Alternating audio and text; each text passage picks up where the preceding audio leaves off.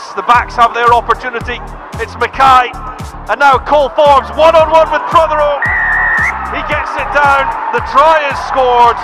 It's the first of the game. Yeah, no, boys, stoked with the win there. We were just talking about trying to carry on the momentum from Exeter. It's been sort of disjointed since the Exeter game, but finally got back in this week, full training week, and then boys carried on and got a five points out there in the league, which we're stoked about.